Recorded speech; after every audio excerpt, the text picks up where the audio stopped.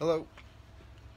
Today I'm going to be discussing my Redwing Iron Ranger 8111s. There's a lot of reviews on these boots. This is the amber harness. I've had this boot for roughly 2 years now. I've worn it quite a bit. You might notice a difference in this boot compared to other 8111s, and that is two things. Is I put a false tongue in here to protect it, and I put leather laces on it, which I like a lot better than their laces that they have. They're durable, and I think they look pretty cool, but they do need to be conditioned. So I'll talk a little about this boot. This is the model before they came out with the traction on them. This is that nitrile cork sole that's really smooth, and the heel as well. I use these a lot for yard work, actually. They're good for yard work as long as I'm on a flat surface and it's not too wet outside. If it's wet, they're slick, and I use a different boot with traction on them. But as far as doing yard work goes, nothing sticks to the bottom of them, so I can transfer from going outside to inside without making the wife angry at me. So I can just wipe them off with my boot cleaner, whatever you call it, where you scuff your boots up and they'll take off whatever residuals on them, but typically nothing sticks to them. A good solid boot. It's not too thick a leather and not too thin either. I'm gonna say they have, I bought these in a size 10D, so the sizing on them, I normally wear a 10.5 in Nikes or Vans or something like that. I bought these in a 10D, and they're a little big still, but the 9.5D was a little too short, so I was stuck in the middle of those two. So what I did was I added this insole to them, which helps out tremendously. It's a real thin insole, very comfortable, but what they do is they add that little bit of width, or that little bit of cushion to the boot to make me be able to fit this boot properly. And they're more comfortable because this has that hard leather insole which your foot forms to, which is comfortable, but when they're just that little bit too big, I feel like your foot's slipping around too much, and I'm not comfortable with that at all. So it feels like a slipper a little bit. I like my boots tight. The couple things I don't like about this boot, and I wish they would have changed, is the heel is not wide enough. I like a wider heel. I like a wider base to feel stable, and this is really not a very wide heel at all, and it wears quickly. And I don't wear this on I don't wear this like when I go to work. That's not a comfortable boot for that. Great for yard work, great for if you want to do a couple simple work projects, but if you're going to go stand on concrete, not the ideal boot at all. You're going to be miserable, in my opinion. The other thing I really find to be difficult to take is that they didn't put a false tongue in. I think that the tongue on this is really thin, and if you you know, after time, these eyelets here, they tend to get little burrs on them, and you're going to cut into your false tongue and your laces eventually. It just felt like it was the right thing to do to protect the tongue on this boot. When I go to resole these, I'm going to go with a wedge sole. Actually, I'm going to give a wedge sole a shot, made by Thorogood, the Max Wear wedge sole. I'm a big fan of that sole, and they make it in black, so I'm going to put a black wedge sole on this, and I'm going to ask them to keep it wider down here for me, like I have on my Thorogood 814 4200s. These were just worn recently. I did a bunch of yard work, so I'm going to go ahead and clean them up, or at least one, show you kind of what I do. I'll start with taking out the laces, And like I said, they're leather laces, and they're from Whites. Whites makes the best leather laces. I've had Nick's. I've had Drew's Boots version of their leather lace. I don't know if it's theirs or if they buy them from somewhere else, but my Whites laces always come through for me. They always last a long time. Mine are in desperate need of an oiling. You don't want to oil them too much so they can break, but they're starting to crack. They've been in here for a long time. As you can see, the tongue on this is gusseted up to the fourth eyelet, right before the speed lace begins. I'm sorry, the other thing on this is a $319 pair of boots, and the speed laces on these are junk. Come on, Redwing, let's get with the program and get some better speed laces. We need to get something on these that don't bend on you. I can push on that if I wanted to and collapse that. Now I have, like, on my Thorogoods, and even on some of my other Redwings that I have that have speed laces, they're better than this. For $319, I want the best on this, and I feel like they skimped on that, and there was no reason to do that.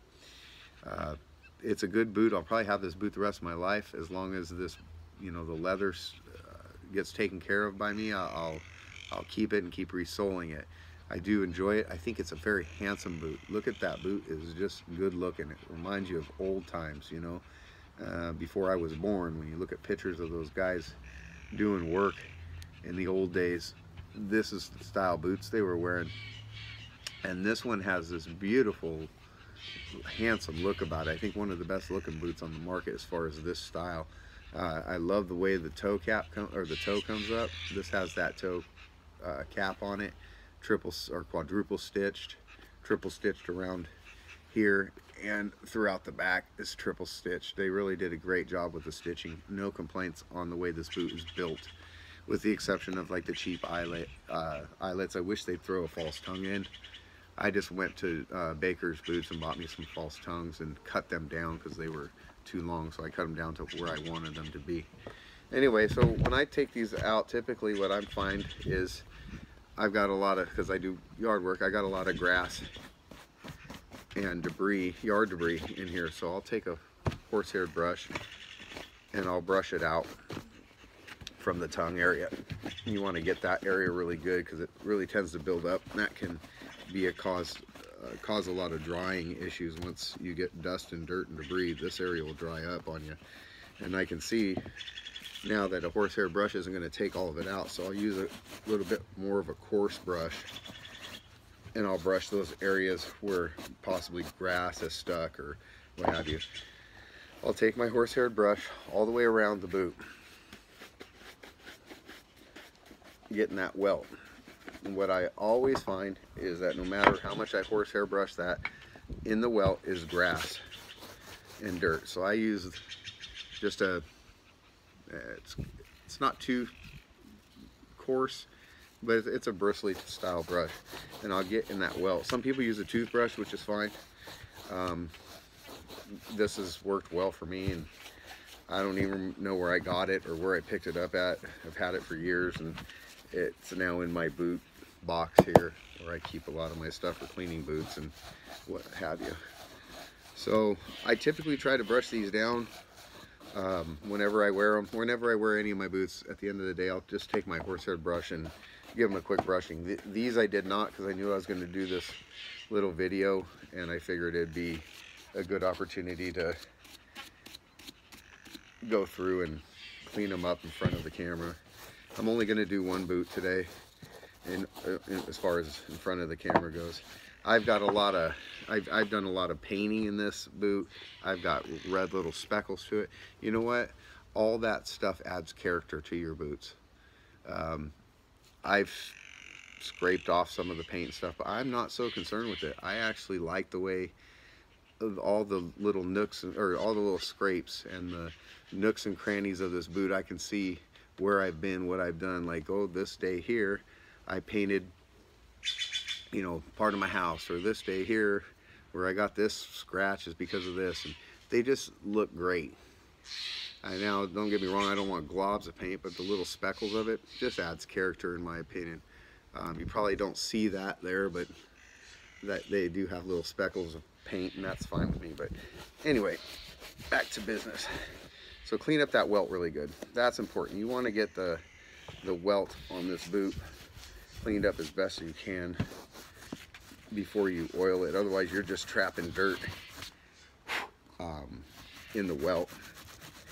So they're not in such bad shape where I need to use saddle soap. Now I'll use saddle soap to clean dirt off. If my boot is super dirty, I will take saddle soap and I'll get it really foamy, and I'll clean my boot, wipe it down, and then I'll oil it up. But for today, they're not that bad. So I'm just going to now brush them down with the horsehair brush again.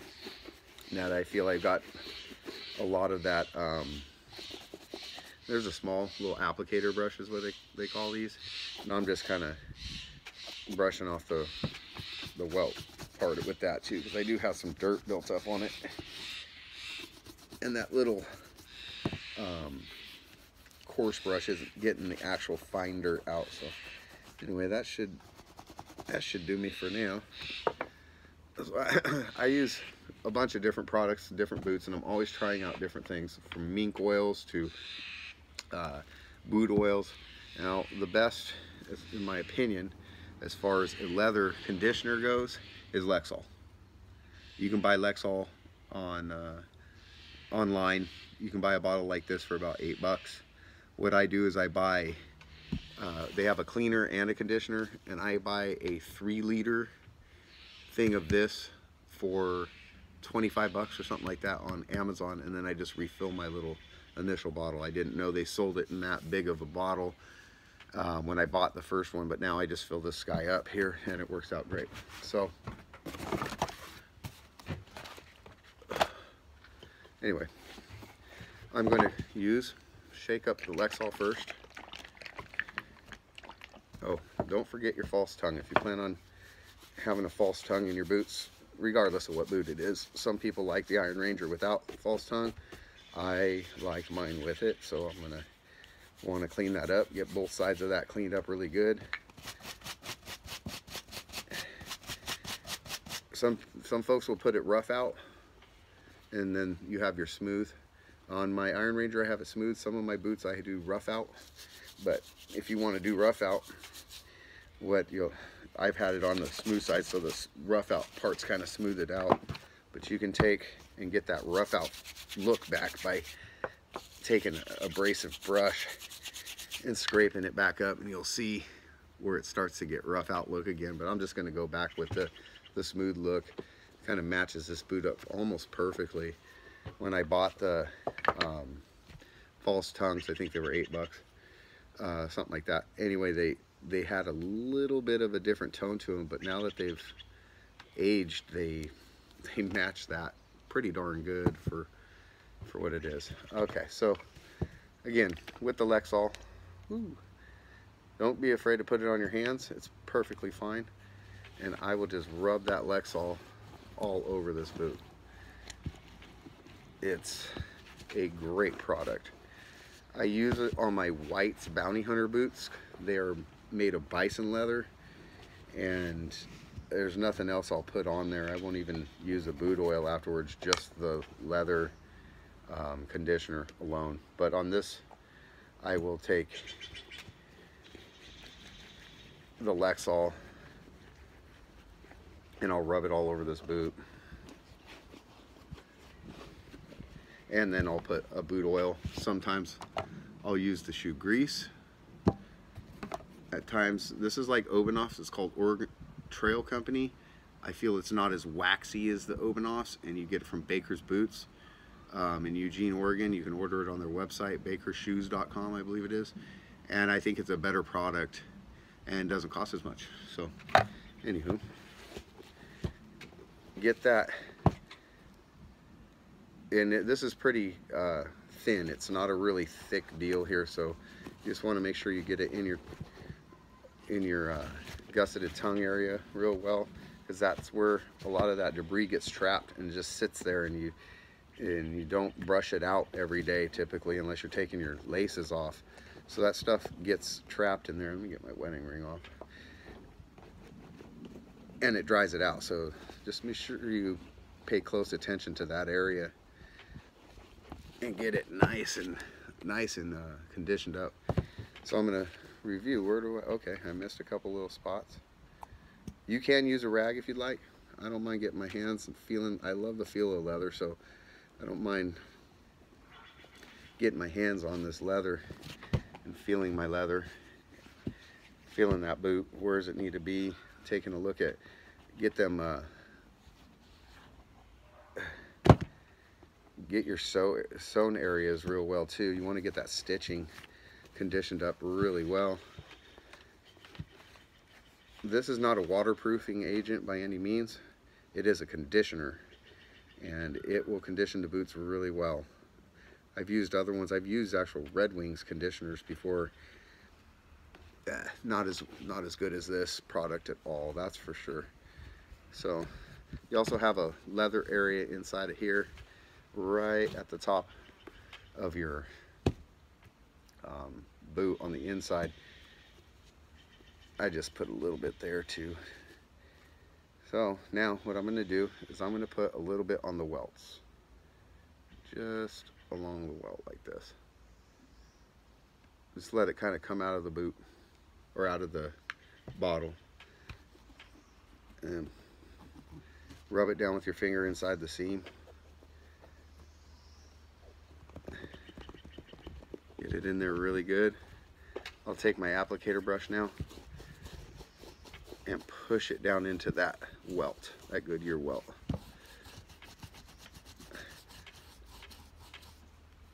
Yeah, and that'll come out really nice. Perfect. Now I can take oh no, somebody took my rag out of here. That's all right. I use my other horsehair brush just to get that stuff out of there, the residual.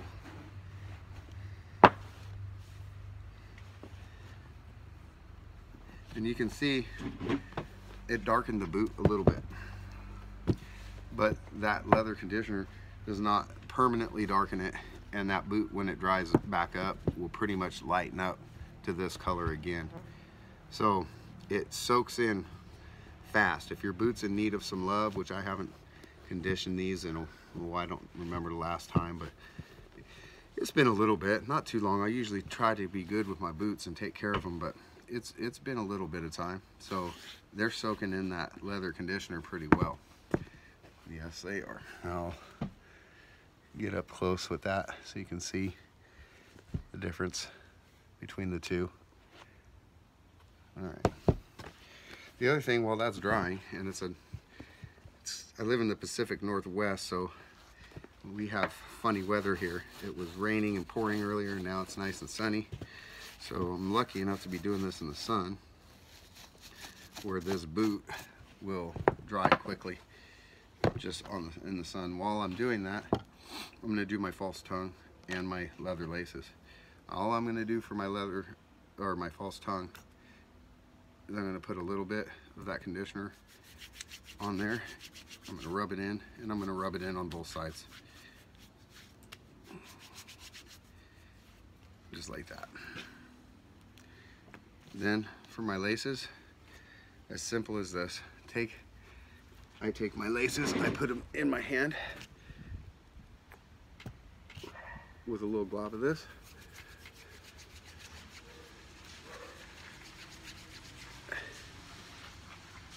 And there you have it.